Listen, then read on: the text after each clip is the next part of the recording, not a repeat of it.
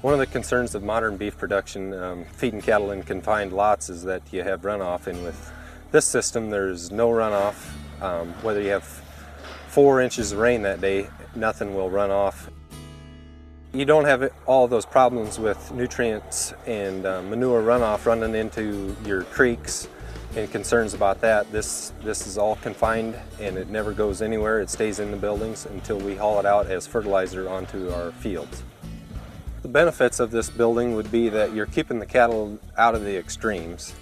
That's the first and biggest thing, I think. You know, when you got cattle in a snowstorm, they're not gaining nothing, and in here it's just another ordinary day in a snowstorm because it's the same environment in there about every day. I mean, the temperature may fluctuate a little bit, but it's not changing very much the whole year.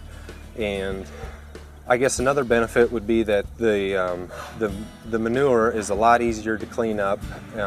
It's in an enclosed area. We just go in there and scoop it up, and that's all you're getting is manure, and you're not getting your dirt in there, and you're not having to haul dirt back in behind the cement pads and making sure that you know, erosion is just tearing your yards up.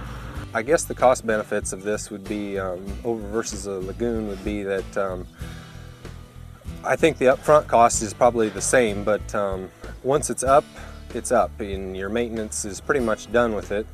You know, there's a few small things you might have to do every now and then, and this is just kind of a one-time upfront cost, and it's done. I really like working with livestock. I like being outside, and I just understand it, and it's part of me, so I enjoy doing it. I don't think I could sit in an office, you know, and behind a computer.